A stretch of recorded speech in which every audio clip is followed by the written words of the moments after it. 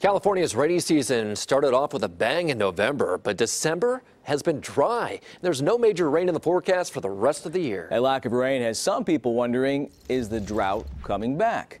CBS 13 meteorologist Lisa Meadows is getting answers tonight. Northern California relies on winter storms to get us through the dry season, but so far this December isn't holding up its end of the bargain. We are below average by well over an inch right now, and a blocking high-pressure system doesn't look to be letting up anytime soon. That being said, after last winter, reservoirs aren't looking too bad.